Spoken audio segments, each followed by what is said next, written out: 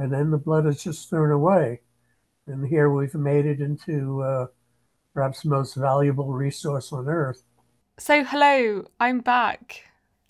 Blood, sweat and tears have been shed these past months of absence, but enough sweating was done during the summer.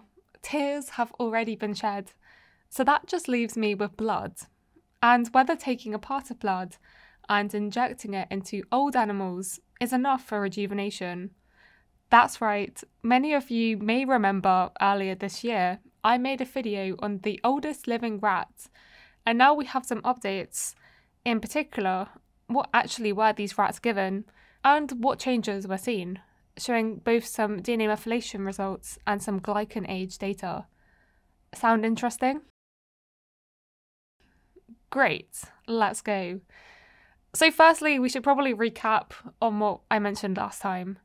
The story begins with Dr Harold Katcher, who, on coming across some early work on heterochronic parabiosis, began his own search for a human rejuvenation therapy.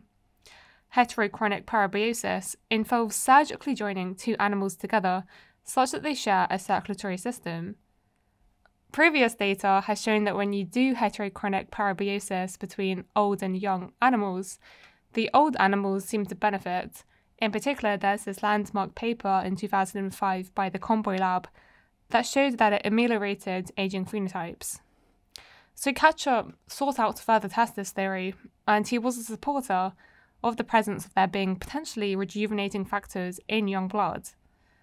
So, long story short, he set up a study to inject old rats with concentrated blood plasma.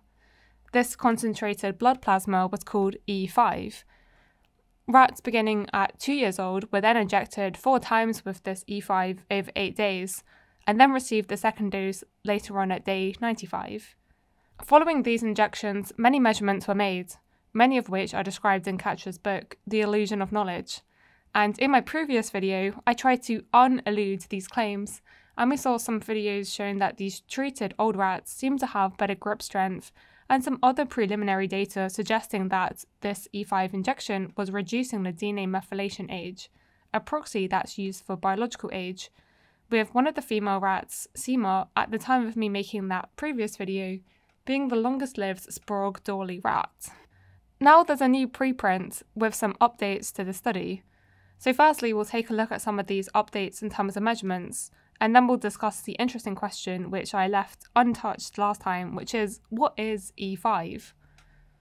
So I don't think this data changed, but I'm going to show it again anyway, and that is this DNA methylation data, where essentially they're looking at the epigenetic marks in different tissues of these rats, and whether or not the old treated rats had a similar pattern to older rats or to younger rats. And although this graph is labelled very badly, in my opinion, because I'm assuming the blue bar here is representing the young rats, the red bar being the old rats and the orange bar being the old rats that were given E5, you can see that there's closer match between the blue and the orange bars, suggesting that the epigenetic age, this DNA methylation test, is more similar between the older treated rats and the younger rats, suggesting, as they claim in this paper, that E5 was having a rejuvenation effect on the different tissues tested, here the liver, blood, heart and hypothalamus, with the change being the lowest in the hypothalamus, which could be linked to what is this E5, but we'll come back to that in a second. Because the data that was sort of updated here is that now we have some information on glycan age. So this is looking at sugar modifications to the IgG protein that's found in blood. As can be seen in this figure, notably there was a significant reduction in the relative abundance of the pro-inflammatory agalactosylated IgG2A glycoform G0, while there was an increase in the anti-inflammatory digalactosylated glycoform G2. And this is following 3 doses of E5 treatment. Now, I have to put my hand up and say, I don't know much yet about the functions of these glycan modifications, but they do seem to be going in the opposite direction to what seems to be happening with age. So potentially that could also elucidate what's going on here. Anyway, what these preliminary data suggest is that there is some sort of effect happening with E5 in terms of the older treated rats having similar biomarkers to the younger rats, which raises the question as what exactly is E5 and how could it potentially be having these effects in the first place? So it all comes back to blood. Our blood can be separated into three main layers. A layer containing the red blood cells, we'll potentially be visiting them soon in a video. The buffy coat, which contains the white blood cells and platelets. And the big remaining fraction is plasma. Now, this is a big fraction. It's mostly water, some proteins, ions, hormones, and nucleic acids. And this is what Katcher was most interested in, which is a good thing because 50% of the blood is plasma. But what part of the plasma? Well, the plasma fraction that they termed E5 is the fraction derived from the platelet-free plasma of young pigs, 6 to 7 months old, an age at which is, according to this article, reflective of the mammalian youthful homeostatic peak. And this paper now actually explains how exactly they extracted this E5 fraction. So following blood extraction from the pigs, they kept the plasma and then they treated it with polyethylene glycol, PEG, which is a polymer that can be used to precipitate extracellular vesicles. These are small membrane-bound particles that can carry various molecules and signals between cells, but are present at low concentrations in plasma.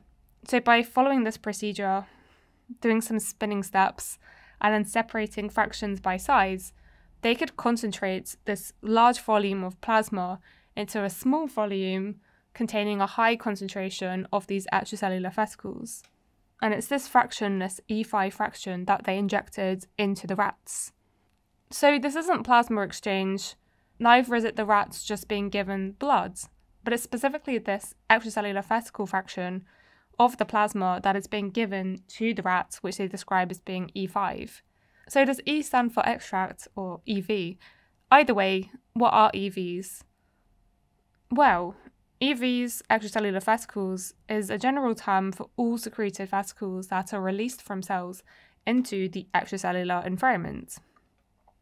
They can contain both proteins and RNA, and both these proteins and RNA can carry information, and that information could be used as a way that cells communicate. At least in this interview, Katcher seems to think that the components responsible for these potential rejuvenating effects are coming from microRNAs. I suspect it's microRNAs. A subset of RNAs that are created within the cell.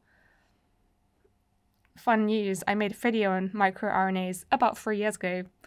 But it seems like they're still investigating what exactly about these exosomes or these extracellular vesicles is actually causal to these effects that they're noticing.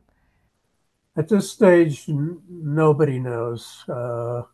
I suspect it's microRNAs, which are significant in controlling translation. Mm-hmm. I suspect it's also RNA binding proteins, which are very much disturbed in the aging process, and RNA processing proteins. And I myself am for sure interested. So there has been some updates. I now have a better understanding of what this study was about, but I feel like there's still some gaps in terms of how exactly it's happening, and in terms of the robust lifespan analysis of the rats. But this is still a preprint, and so hopefully soon we will actually get the peer-reviewed paper, and when that does come out, I will hopefully make a video on it. So with that, I hope you've enjoyed my return. If you're bloodthirsty for more content, then check out this video here. Thank you to my Patreon supporters, and thank you for listening.